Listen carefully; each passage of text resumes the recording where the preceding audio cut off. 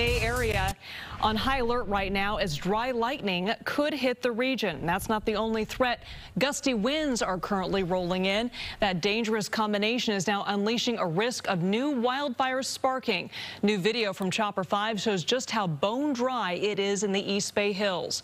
We have team coverage on the fire danger. We begin with Chief Meteorologist Paul Heggen with more of the red flag warning that just went into effect. Paul?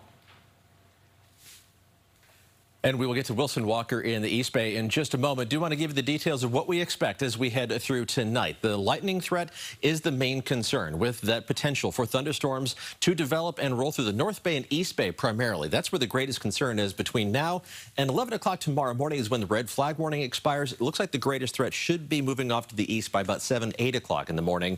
It's a 50% storm chance. That is a higher risk compared to what we were talking about 24 hours ago. So if those thunderstorms develop, any cloud-to-ground lightning is not going to be balanced out by much precipitation out of these storms. They're not going to be completely dry, but just not enough rain to really put out any fires that could start. Plus, those storms could produce gusty winds that would then fan the flames. This is not a completely unusual setup for September and October. So we have this heat dome retreating off to the east. That, with an approaching storm system, is funneling this moisture up towards the Bay Area, and that's the source for these thunderstorms that are going to develop primarily late this evening and overnight. Take a look at high-def Doppler as things stand right now, coming up in the full forecast. All right, Paul, thank you. KPIX 5's Wilson Walker is out Mount Hamilton with more on the lightning threat. Wilson? Yeah, Liz, up here where the SCU Lightning Complex fire burned through just over 1 year ago, and you better believe the firefighters who patrol this area and the observatory right over here, they are all watching the weather tonight.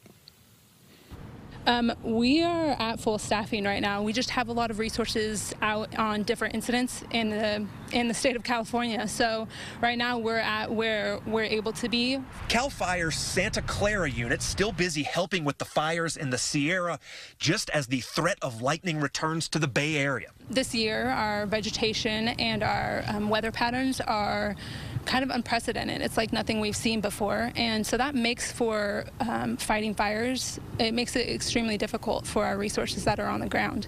Extra equipment is on standby at the Morgan Hill headquarters, and other preparations are being made all the way across the hills of the East Bay, where fire departments will have extra crews at the ready. Equipment-wise, what we attempt to do is put together a pre-positioned strike team. So a strike team is 5 light resources, or a task force, which is 5 resources of any type. Typically, those engines will have 3 to 4 firefighters on them. CAL FIRE says it's working with NOAA to track the weather, and if a lightning strike does hit the ground, they know exactly when it happened and often within several meters of where it landed. Now, what's harder to know is whether or not that strike has sparked a fire. All we can do within our unit is be prepared, and that's why we have a plan in place so that we can be prepared and send resources as appropriate.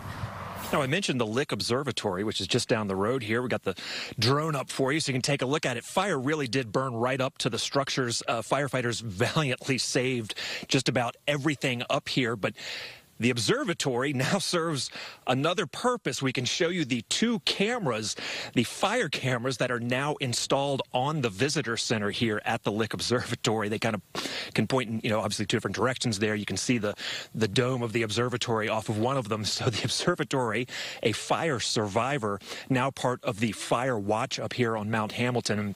We hear this every time they come through. It's just entirely unpredictable where these bolts are going to land. Then you got to figure out whether or not a fire has started at night. That can be incredibly difficult. You have to sometimes get people out on the ground to see what might have happened. But here we go again. Everybody just sort of standing by to see what happens. Liz? Everybody's holding their breath, that's for sure. All right, Wilson, thank you.